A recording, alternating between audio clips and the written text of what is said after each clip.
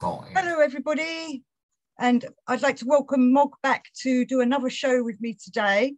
It's a very hot day today, so it's all a bit sweaty everywhere. Nearly 40 degrees, supposedly coming. Ra is shining down on us. But we wanted to talk about Thoth. I've got a Thoth there. I don't know if you can see it. Some people call him Thoth. Some people call him Jehuti. Mogg, what's your favourite name for this god? Well, like you really, it could be Thoth or Jehuti, I suppose. Thoth is a sort of classical thing. So, yeah, probably, yeah, because of our background, probably from Crowley and Western Hermetic tradition tends to be Thoth, which is authentic. I don't think anybody really knows where that version of it comes from.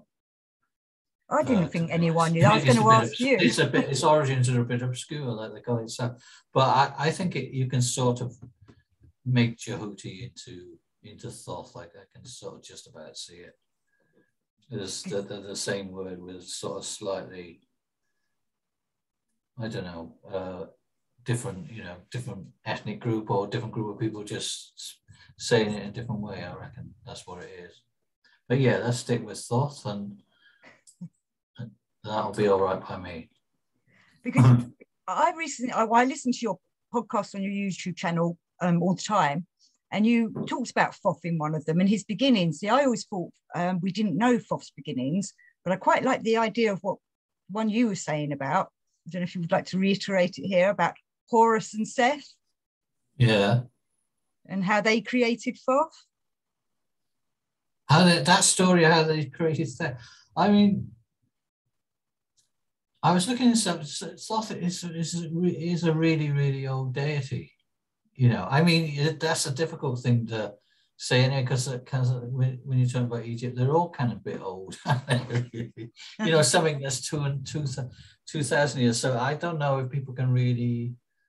It takes a while to get your head around the kind of different stratas of time and everything. But there's a time, isn't it? What for the Egyptians is a prehistoric time. It's before even Egypt was even a kind of thought of, and apparently there are some sort of traces of him from that, or at least there's a place called which I've never been to, but there's an archaeological site called Hierakonpolis, which is like one of the really oldest spots in Egypt. There are two kind of real old, well, there are loads of old things, but there are two special ones that they know about in Upper Egypt because the people in both seem to kind of be in competition with each other.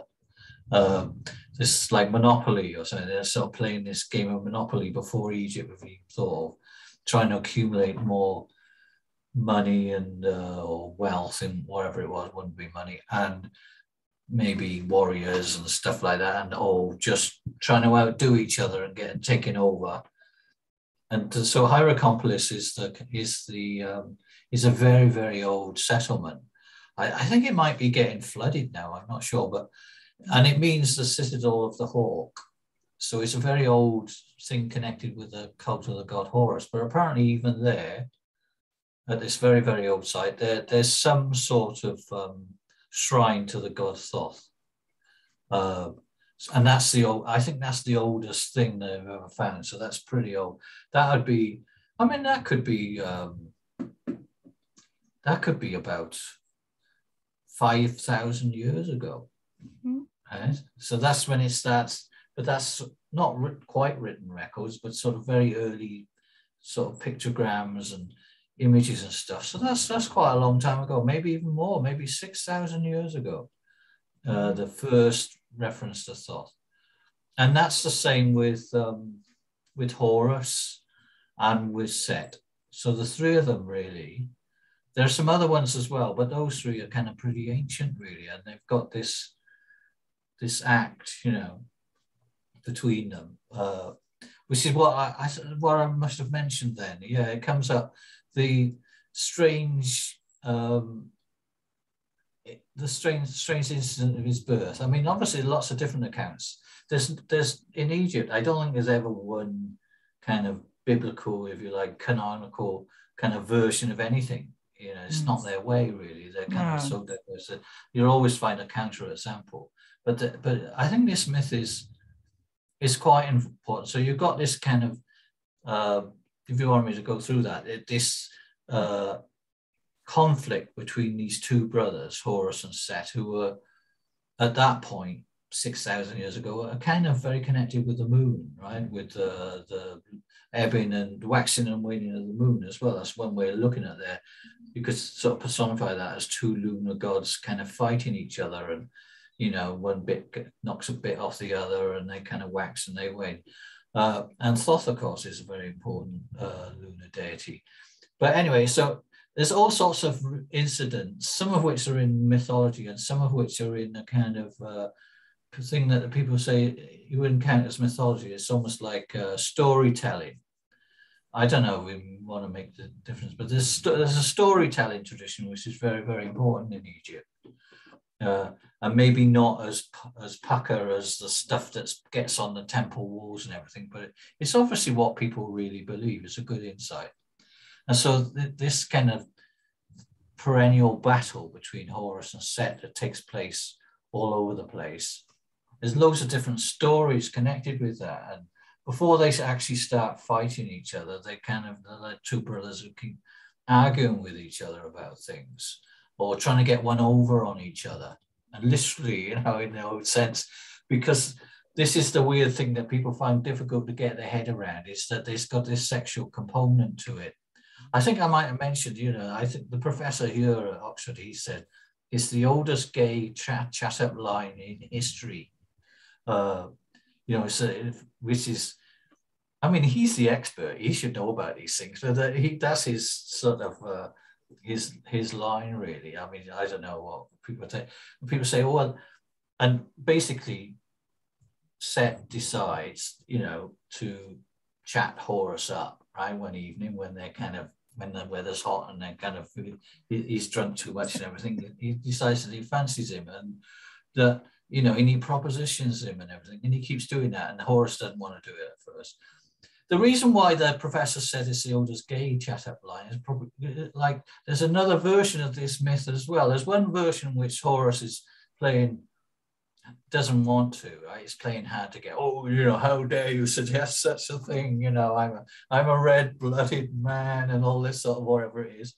How dare you? And goes to his mother and says, Mama, goes to Isis, his mother, and he says, the Set keeps trying to get one over on him. He keeps trying to proposition him, and he doesn't want to know what to do about it.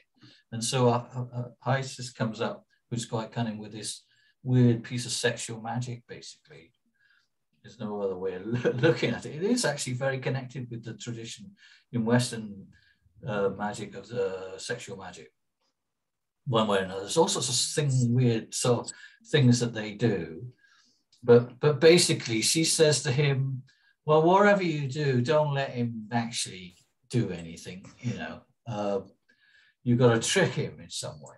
And what you're going to do is, as various versions of this, I don't know, not to be too indelicate, but it's probably all right. So basically, Horus ends up with a handful of Set's semen, right? One way or another. And Set doesn't know this. Set thinks he's just gone to sleep or something. He'll just think, well, I got him, you see.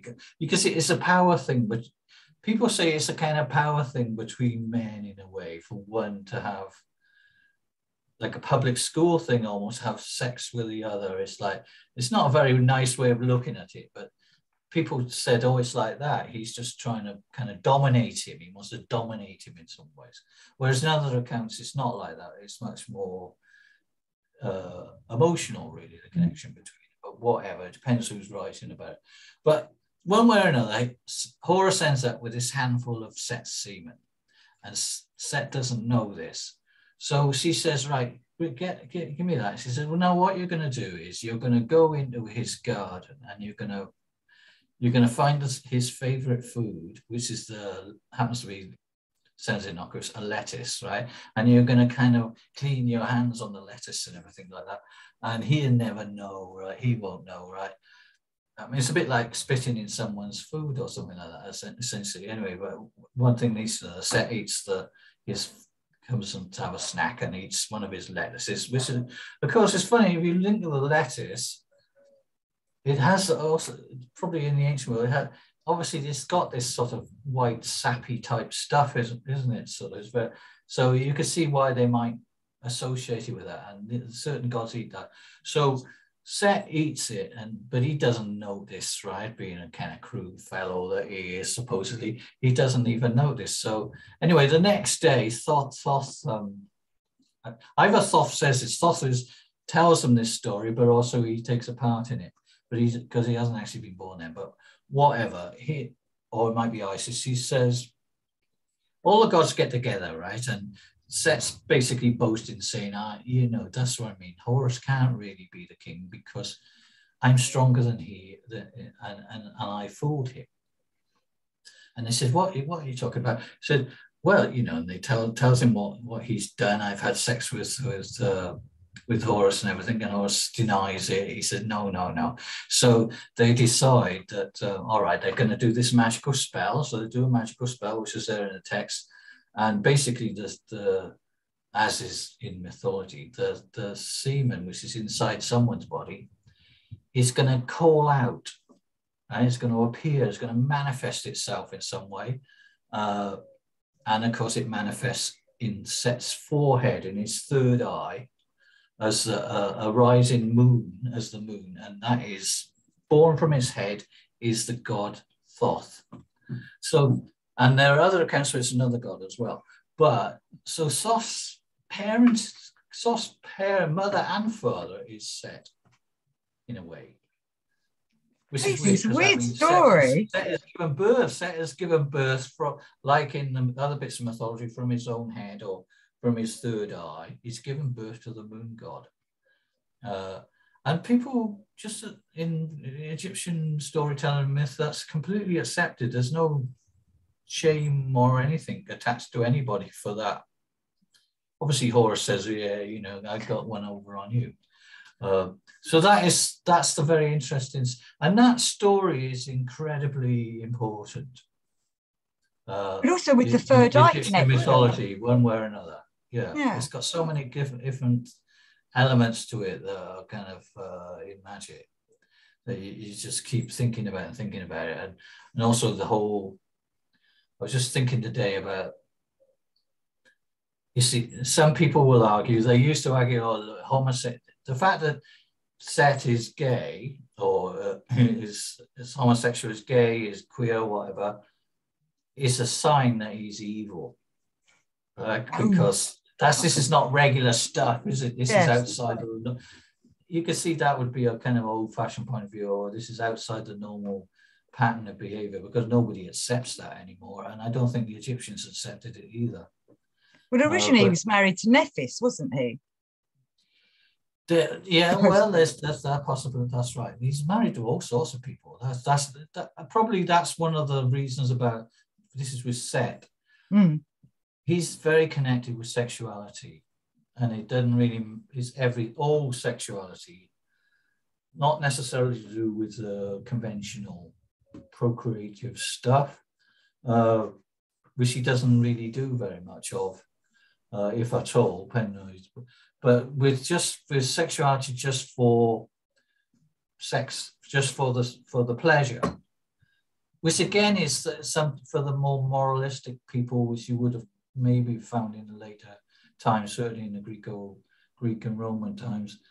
That's a sign of being a bit bad, right? If you're into, because it's a bit like it is the roots of Christianity, where it's saying, sex is for procreation, really, not for fun.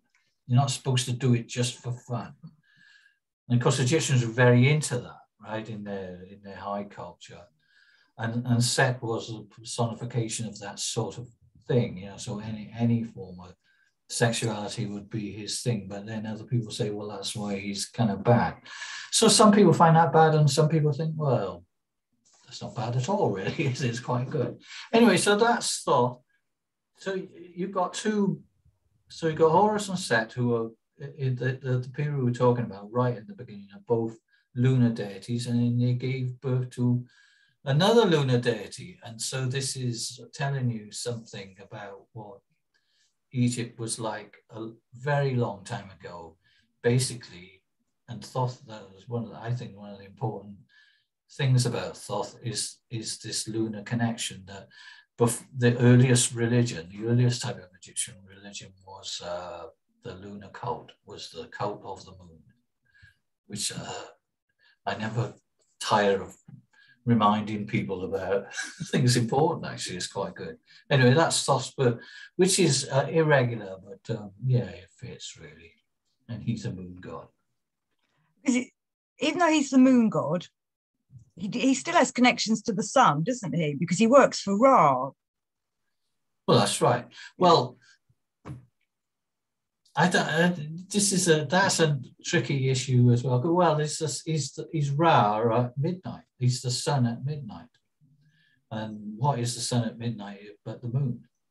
So that's one way of looking at it. This is never completely spelled out. Has to be said. People are fitting these things together. But yeah, of course, one of his most important functions, having been created and been around a long time, he plays quite a big role in the cult of the sun.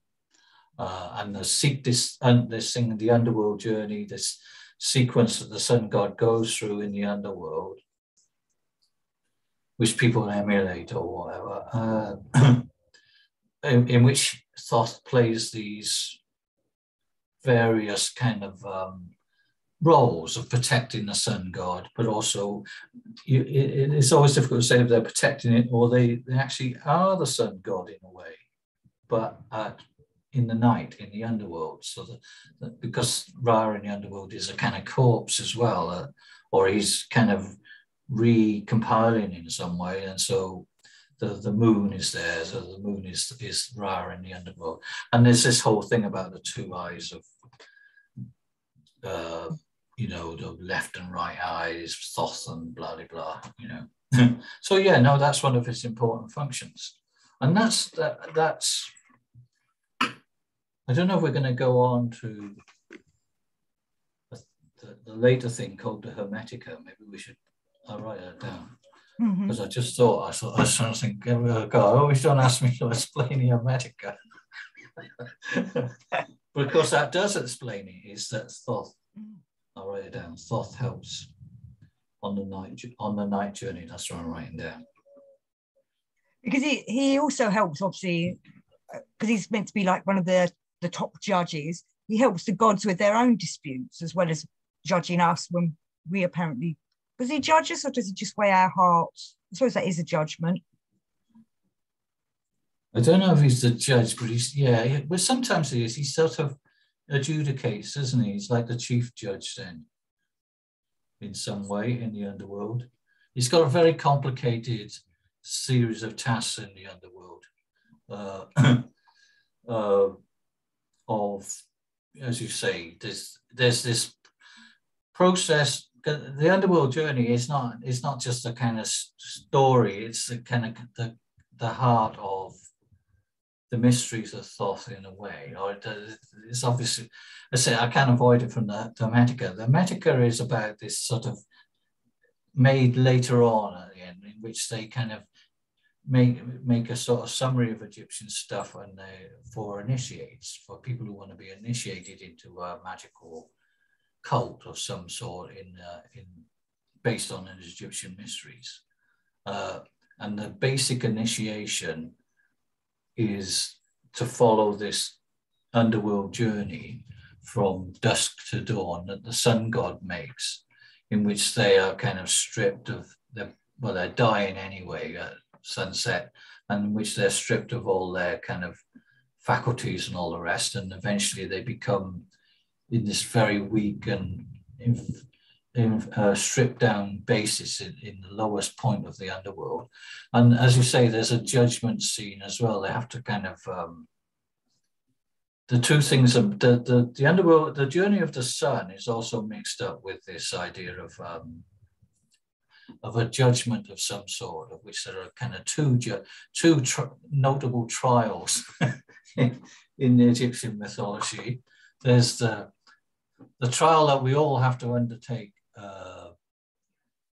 in the underworld, and which we have to say that, give a list of our virtues, of all the good things that we've done and what's good about us and why we haven't messed up.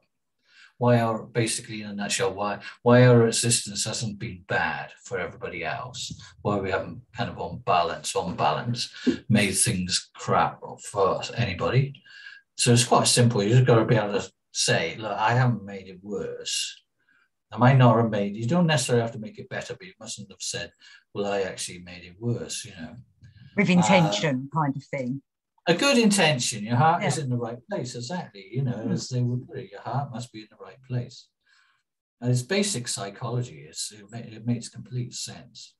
So you have to list your virtues and say what your life has been like, a little biography of what you believe, and what you did with your life, what you achieved, and that includes things might be your family or the job you did or the things you've written and stuff, and plus all the things you avoided doing.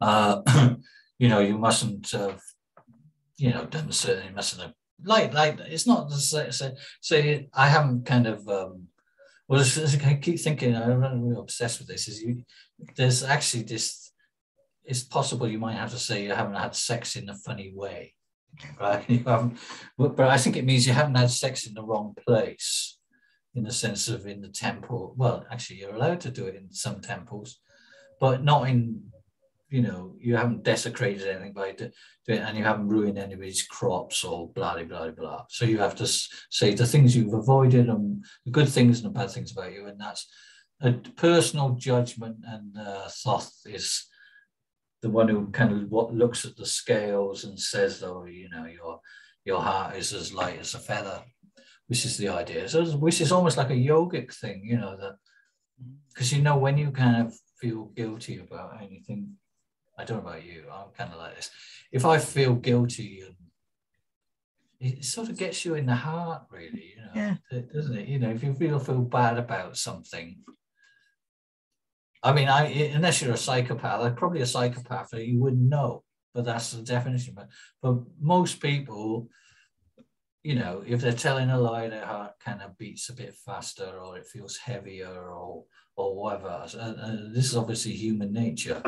So they kind of thought, but if you feel okay about things, that, you know, basically, you don't beat yourself up, and then your heart does feel sort of light, doesn't it? It just feels okay, you know.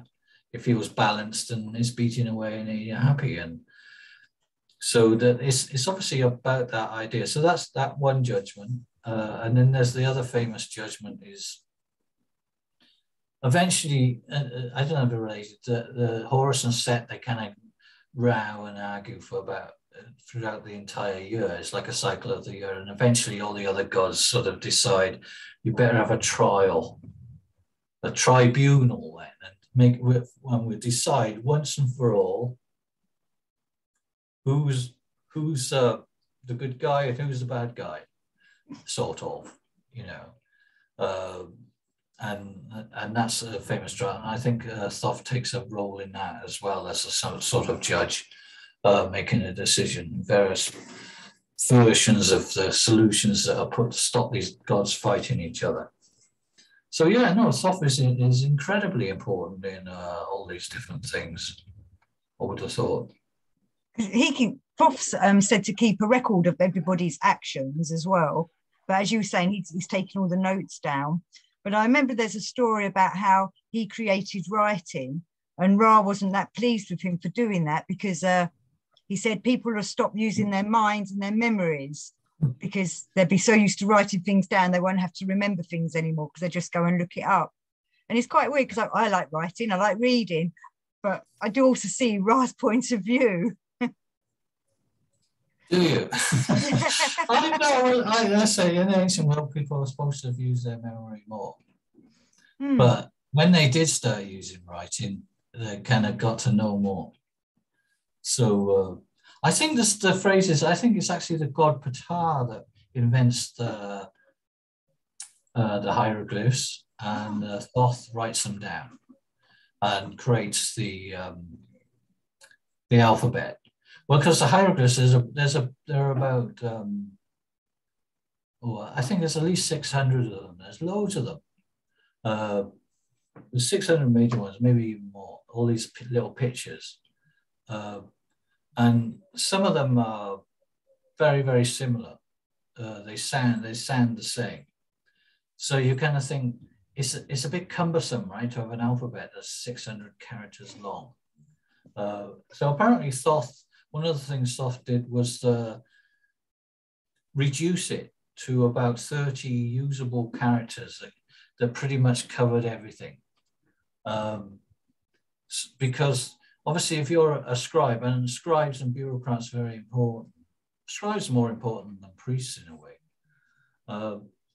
then having a sort of simplified version of the alphabet, rather than having to work out all these beautiful but very elaborate characters, it would make your life a lot easier and quicker. And that's why Thoth is very connected. He's the patron of scribes of one sort or another. They kind of have a prayer, I think, that they say to him.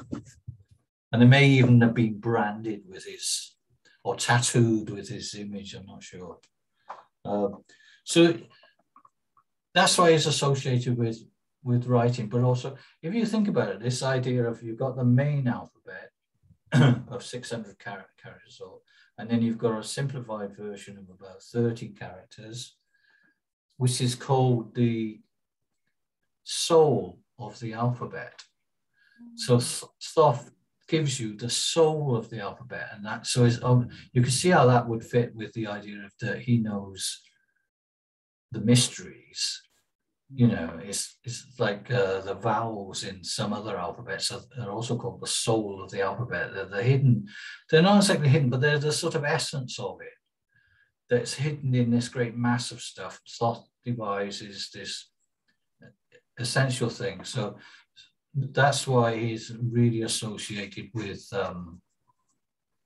as I say, scribes, people who write, and therefore with magic, and why he's a very, very important god. All these different things going together, the moon as well, of course, this connection with the underworld, his connection with the calendar, and writing makes him primarily a very important god of magic.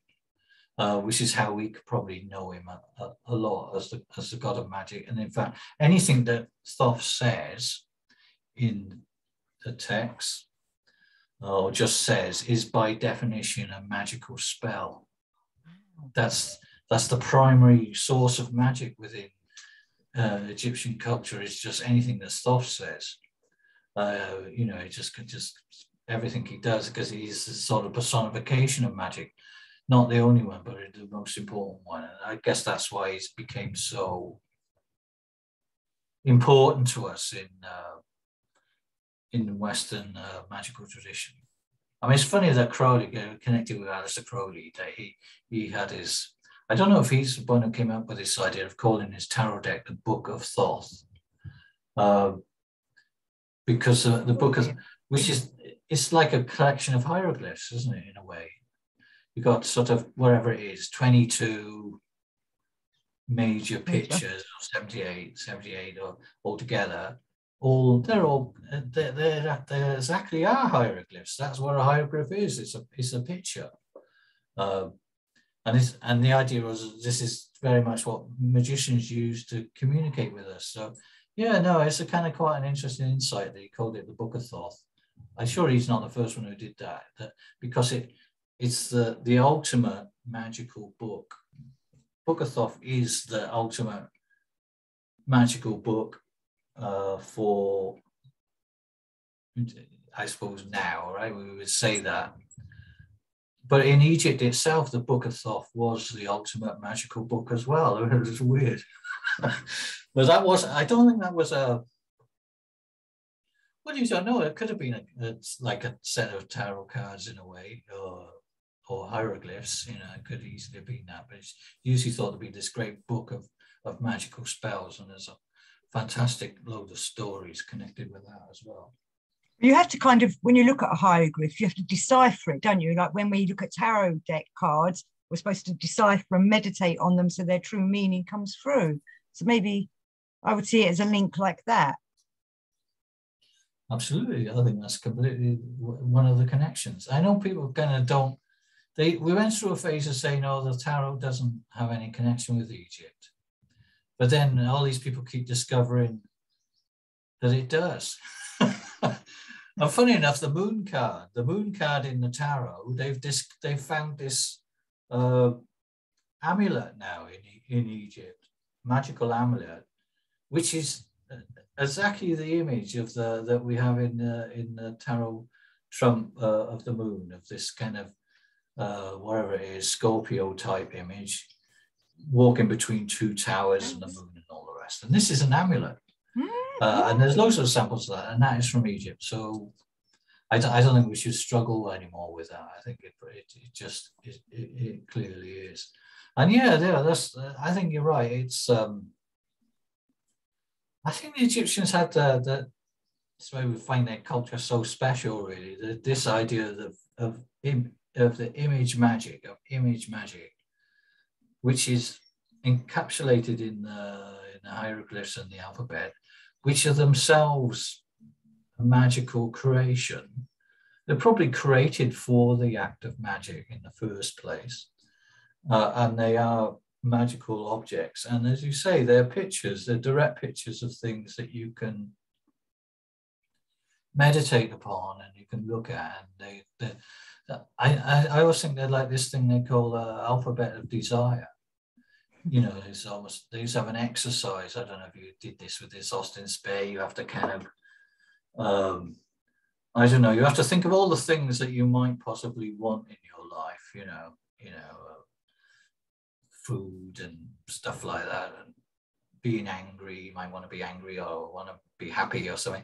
All these different things that you want to represent. And then you develop a kind of your own little personal pictogram to represent that, so that whenever you want to call up I think Austin Spare maybe say you want to call up his anger, you have a picture of a lion or something like that. Or maybe the primary ones kind of related to hieroglyphs are the hand, the sort of just the hand, you know, which is extremely ancient hieroglyph, you know, it's not just Egyptian, it occurs in all these rock arts and everything. It's obviously people say, yeah, that's just it just, you know what they mean, right? You see, that's a human being. You can say straight away that means a human being. And then you can sort of look at all the bits of it and everything. That the eye is another very important, obvious symbol that people developed. And all sorts of other things. The moon, of course. The foot, I see everywhere. The foot. Books, you say? The foot. Your foot. The foot. The foot is, yeah, that's a good one. Because you see a foot and or the two, it has this sense of movement. So, you know, I like it. There's this bowl, there's this pre-dynastic bowl that they used to give people medicine in. And it's a little bowl and it's got two little, like Terry Pratchett, maybe not two, maybe four, I don't know, Terry Pratchett like feet on the bottom of it in this ceramic. You know, it's really, really nice. Like the luggage. They used to put medicine in there. So this is your medicine. And I suppose the feet are sort of like get to work type thing. You know, it's going to get to work. It's going to move, you know, and going to get going and make you better. So it's very direct. I think, obviously, it's so long going, it's been kind of hard for people to kind of work it out. But the basic principles, I think we can understand really. I think probably Egyptian, apparently, a lot of people, they did relate more to pictures anyway than they did when they started turning this stuff into kind of quite cursive script and stuff like that. A lot of people, strictly speaking, a lot of people couldn't really read. So sometimes the papyri that they had to help them in this underworld journey were just, there wasn't any attempt at text really, it was just pictures. You're going to see that and you're going to see that. You're going to see Thoth probably. You're going to see the sun at midnight. You're gonna these are maybe 6 different things you're gonna see, and you've got to be prepared for it. And they're going to be this horrible sneaky thing or whatever. The snakes are coming through the beast. But they also say that when we look at pictures, we're looking at, I always get which one's which, one half of the brain, and wording's the other half of the brain. So maybe in ancient Egypt, they were more, which I think it's right-brained when you're looking at pictures. I might have that round the wrong way. Maybe they were more that kind of thinking. Yeah, I think you're right. It's the right brain. It's the more visual bit. Because there's that book, an excellent book called Drawing on the Right Side of Your Brain, which is actually teaching you how to draw, right? But taking account of this fact of the supposed split between the different sorts of the brain and how do you kind of get it to work. And yeah, no, I think, well, that magic is essentially about the manipulation of images, one way or another. So they're a very, very visual culture. Everything they make is incredibly beautiful, really. Well, no, I mean, they can make some kitsch. They're capable of doing the kitsch as well. There are some things, old stuff, that does look a bit, a bit tacky, it has to be said. But mostly the aesthetic is amazing, and that's pretty much what magic means. Is their word for magic, heka, is about the manipulation of images. And of course, it's the thing that got them into the most trouble in later times. Although some other cultures, when they went, maybe, yeah, when they sort of started banning images and everything. I mean, I think in the Ten Commandments, it says, make no graven image, which is like, they've just got out of Egypt. And so they must have had this on their mind, God, let's not do all that image stuff. I think probably they said that because they know that Egyptians are so adept at constructing these images that if you do too many images, they know they're going to come to life. Yeah, it will give a gateway to the Egyptians who they're trying to escape. It'll give them, it'll be like having a mirror or whatever it is around you when you're not supposed to, or having the images around. It will give them, because it's so skilled at this, a gateway to get at them. So they'll probably say, don't make any images for the next kind of little while they're escaping, because they'll know where we are. Yes, exactly. I mean, that sounds unlikely, but it's obviously that people looked at it. And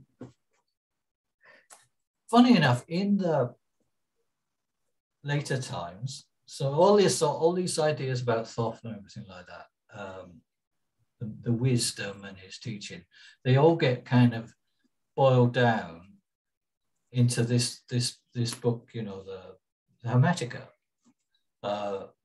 And it's named after Hermes, which is just another name of Thoth, really. It's the Greek version, isn't it? It's the Greek. It's a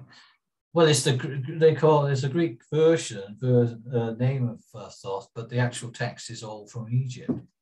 Most of the material, obviously, there's a lot of Greek input, but it's written in Egypt, and it's a sort of summary, really, of the whole doctrine of Egyptian culture, all what they'd learned, their wisdom at that point. But when they know the Egyptian culture is coming to an end, and they're discussing that, it's all coming to an end, really. So they put it in there. But it's funny, so the Hermetica is a sort of theory, and it's supposed to be spoken by someone who's called Hermes Trismegistos, thrice great Hermes. So it's a direct link. Although for a long time people thought it was the actual god Thoth. And it was written by someone, in the very distant past, but they worked out that wasn't true. That it's written at the end of Egypt, really, when they're summarized. But it's mainly about philosophy. And there's not a lot of magic within it. But the only magic, the reason the magic, there's not so much magic in it, is because lots of people after it, in the Christian world and Islamic world, took the magic out, right? That's why they didn't like that so much. But they quite like the philosophy. But they left a couple of bits of magic in. And the one bit of magic that they couldn't get rid of was this image magic, was the making of statues. You know, this is the Egyptian art, the making of the magical statue in a sense of an image that would come to life or could be given life in some way. This is probably the most central magical technique from even now, I was, or one way or another, in some form, simplified form. And yeah, that's the one bit. So even in the Hermetica, which is again Thoth's book, really, it kind of persists, you know, this image stuff. And you know, words are sort of related to that, really. I'd say the words are images as well, as you one way or another. They're an extension of that. All images are magic, but words themselves are also image magic, one way or another. And you know, they do a lot of magic with hieroglyphs themselves. I'm not just looking at them, but you can sort of manipulate them. You know, like sigils. You can make sigils out of it. Of course, that's the other thing. You can make strange little signs. You can make them. You can cut them in half. We should kind of do things. Anyway, you see why the early Israelites thought best not take the risk, really. Stop this for a bit. Because a lot of people were invoking the gods into their relevant statues. When you would invoke, you know, you had your Thoth statue or your Isis statue, and you'd invoke Thoth or Isis into their various statues so that you could communicate with them. But they weren't there all the time. Once you'd finished with whatever you was doing, they would then go again. You think they'd go again? Yeah, I think they'd go back to where they came from. Do you think they get trapped in there then? Well, what do you think when you go to say the Cairo Museum or a good museum, and you see some of the best Egyptian images, they still got a certain amount of life in them. Absolutely, yes. You know, they're still kind of sentient in a way. So whether the magic really ever goes completely away, I mean, I suppose you see the other thing, the mummification process is like making a statue as well. So you're making a magical object of some sort. But yeah, no, I mean, obviously you're right. Sometimes they did it in substances. They did this thing called the wax image spell. So they made a kind of an image of a person usually out of wax if they could get it. And they do things to it, usually, you know, sticking needles in it or whatever, talking to it, I suppose. And then at the end of the ritual, they would destroy it. And I suppose you would say from that they did it in wax because wax, when you burn it, completely disappears. So if there's anything left, you can assume from that you have to, the power is still there, you know, one way or another. I see, you could see that, I don't know, I know I'm going off slightly a tangent, but it's sort of interesting that the later people, they also, the Coptic Christians, they're famous for the modifications they make to Egyptian temples. You know, you think they just sort of whitewash over everything. Or just chisel it off, but they don't. They in order to nullify the magic of an image, you have to like scratch it out. You just take the active bits off. You take the feet off, or you take the hands off, or you take the face off, and you can leave all the rest. Which is, I find this. I know it's a bit of a shame. Obviously, you see these temples that are completely, but it's also fascinating, right? That they kind of, that's how they view these objects, that they have to be very carefully dismantled. You can't do it in some random way. You have to know what you're doing, you know, to take a statue apart, a magical statue, you know, using it. You have to know all the skills, really. and it can easily backfire on you. I was about to say, 'cause maybe if you don't do it properly, yeah, I was going to say it'll backfire on you, or it could still come and get you, or, you know, seek its vengeance. Because I think they did this to, I know they do it to various gods and goddesses, but they also did it to pharaohs. I was quite disappointed at how many of, I hope I say this right, Hatshepsut's stuff had her face scratched out. And I was like, well, I've come to see you, and most of it's gone because it was scratched out because of that.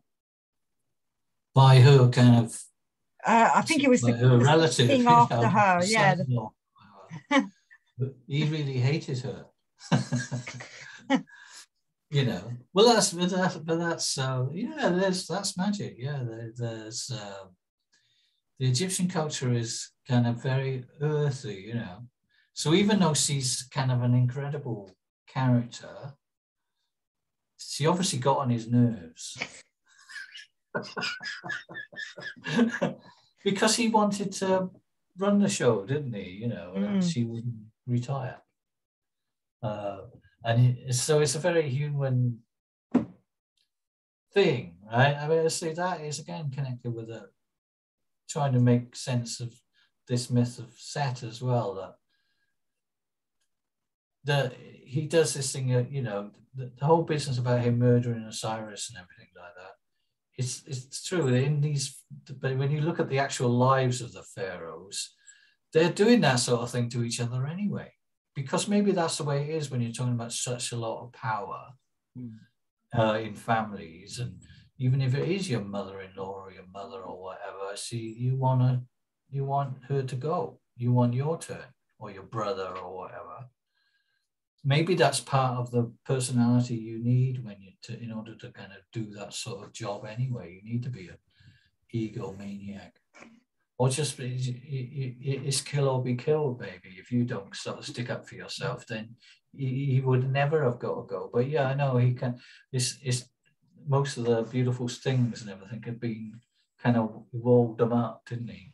Her obelisk and everything. So yeah, it's always still there, but it's completely covered in masonry, so you can't even see it. You know, it's interesting you said what you've just said, because it links to I actually had a friend. I was telling him I'm going to do a show with you about Thoth, and he went, "Oh, I've always been intrigued by the image of Thoth as a baboon." And then you're just saying about how, you know, you want to go, you know, how they have to sometimes do egotistical bad things, but the baboon's version of Thoth, I believe, isn't that the you know, if he has to go and do a bad telling off or do something a bit, I don't know, you don't really hear of him doing very many naughty things, but isn't it like his alternative ego when Thoth's the baboon? I don't know about that, as you said, but it's a good thing to remind us. There's the two major avatars of the god Thoth, one of which is the sacred ibis, and that probably the oldest one, and the other one is the baboon, which is I don't know. I don't know if if one is worse than the other, or sort of lower than the other. They both seem to kind of crop up about the same amount of times in the kind of important imagery. So I think they're both quite important. Maybe there'll obviously be something about the baboon that is associated. There's this idea that they're supposed to worship the sun. Yeah, they're the first animals that come out every morning to see the sunrise, apparently. That's why. So it could be that. Oh. I think the thing about Thoth, apparently Thoth as an ibis is, you see, birds and bird oracles, they're not always good omens. A lot of these, you know, people talk about bird flu and, you know, birds spreading diseases across the globe and everything like that. So, birds pooing on your car. With what? Birds pooing on your car. Birds pooing on your car. All this sort of stuff. So birds and these sort of periodical appearances, because they migrate, is migrating over great distances and appearing, and often their appearance coincides with maybe not the best time of year, or maybe a disease or a plague or something like that. So, and certainly the other great association of birds is with the dead, which apparently is why Thoth is there, is in the sense that I mean, you know, when people are dying or being buried, there's in the ancient world, the number of birds that kind of appeared. Obviously, vultures is one, right? But which will appear even if they're not going to get a chance. But I think other birds appear as well.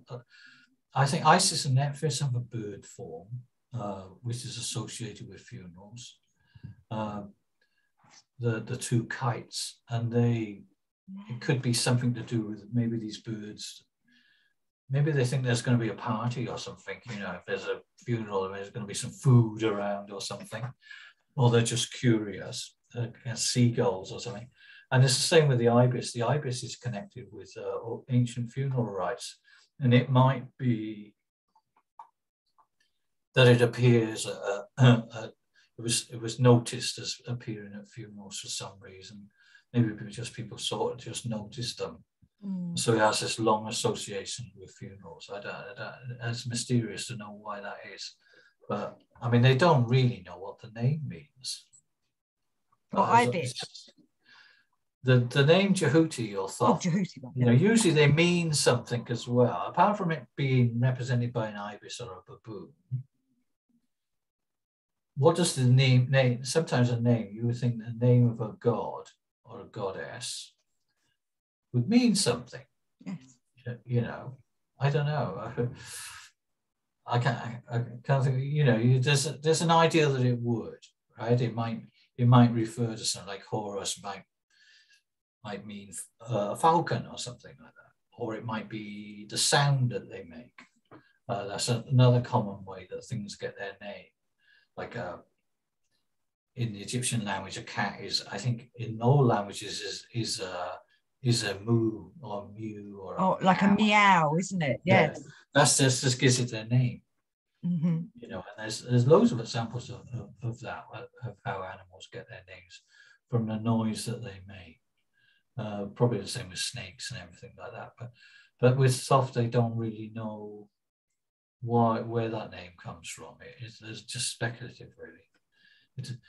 Which is always very interesting, because that means it's when something has an uncertain origin, it usually means it's very, very old. When people just don't know why it got that name. It's almost like when people came out of the Ice Age or whatever, when they wanted to refer to something, you know, they go, I don't know, oh gosh. No, they just these spontaneous outpourings of sound. Yes. At certain moments, as one does, there are certain sounds that are sort of just natural, you know, like saying or whatever, or you know, screaming or whatever. They're probably the first sort of sounds that people kind of made in certain circumstances. You know, they always make the same sort of sound wherever you are, whether they're crying or whatever. And these sort of very emotive things give rise to the first words. So Thoth, his name, God, I don't know where that comes from, but it's probably one of these very, very ancient, if you were in Hinduism, you say ancient mantras, a seed mantra, one of the first basic sounds of which the universe is made, give rise to these names of these gods and stuff. Anyway, that's just speculation. Your guess is as good as mine. But that's it. It's all part of the mystery, really, isn't it? And you know, Thoth is very mysterious. He's very mysterious and very important. Yes, very magical. Yeah. And we're in his month now. I was going to say, you know when his month is, which is, like you just say, well, now it's July. Well, yeah, I mean, in my mad scheme of things, you know, like if you're going to try and reconstruct the Egyptian calendar, then you're going to have to make some sort of presuppositions, right? You're going to have to choose a time in which you're going to start to have it. You're going to have it right at the end of in the Roman period or whatever. You're going to have to make all sorts of assumptions. So this was my kind of piece of detective work, that the first month of the year in the Egyptian calendar is called Thoth. It's named after him.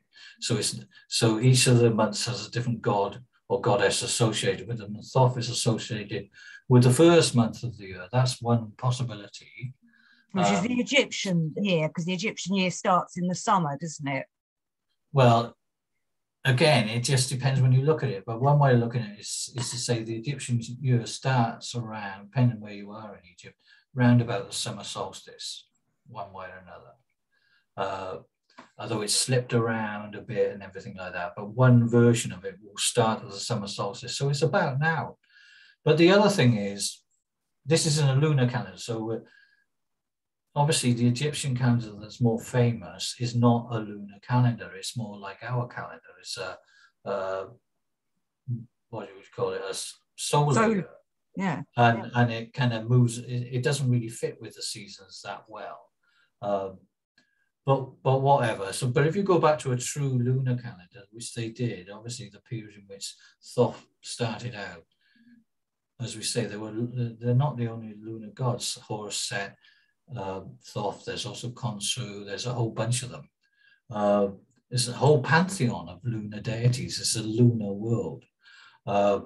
If you go back to that time and assume, as most people do, there's lunar calendar, then also a lunar calendar has to have an extra month put into it every 3 years to keep it in sync with the seasons. Otherwise, because of the weather.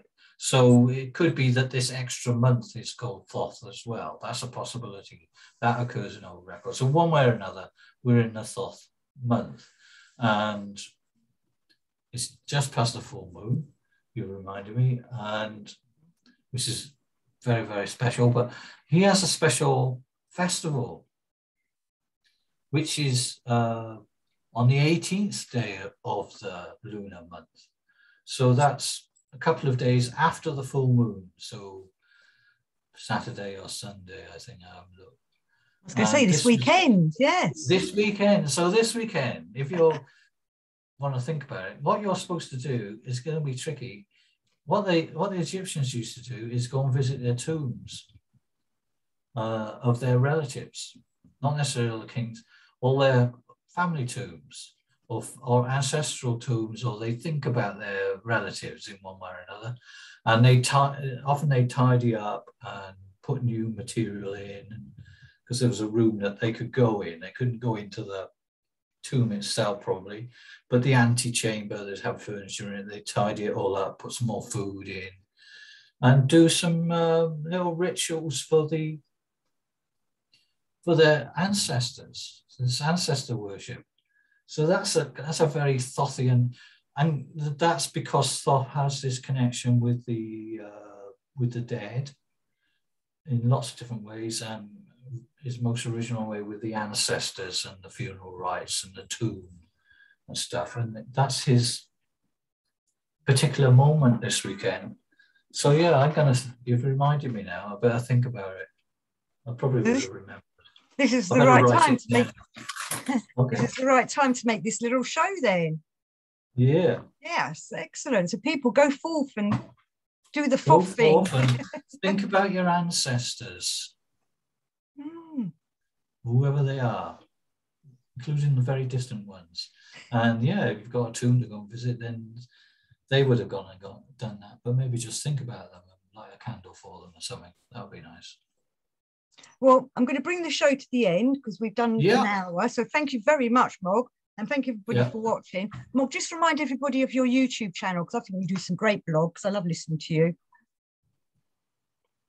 Well, I think the channel is called Morgan Films. But I've got a thing on there now, a new thing called Egyptian Magic Podcast. Maybe I should change the name of the channel to that. I'm not sure. But anyway, if you look for Egyptian Magic Podcast. I put the link last time, but I'll do it again to this one as well. You should find it. Yes. Yeah. So thank you very much, Mogg. This has been brilliant. Yeah. I love Thoth. A pleasure. And hopefully we'll do some more soon. So thank you everybody for listening. And may Thoth the gods is high, as I say. Yes, Thoth is high. Traditional, apparently. Excellent. Thank you, everybody. I'm going to stop the show and see you all next time.